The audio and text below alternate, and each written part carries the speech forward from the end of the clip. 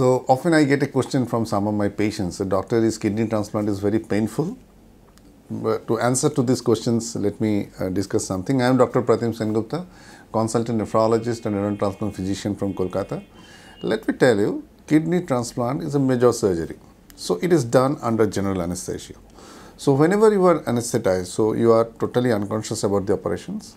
Once you come back to your senses after the surgery, there might be some pain. I obviously understand that any surgery where there is a cut, there might be some pain, but we do use such a good quality analgesic agent nowadays.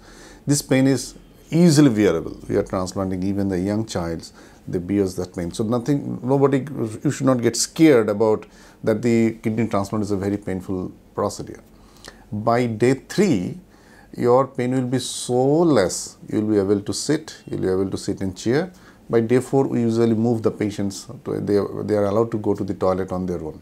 So if you have any idea in your mind that kidney transplant is extremely painful or it gives a lot of pain, it is not correct. We do the surgery under anesthesia. We will not feel any pain during the operations. We use a lot of advanced analgesic agents nowadays whose action lasts for even 1 day, 2 days.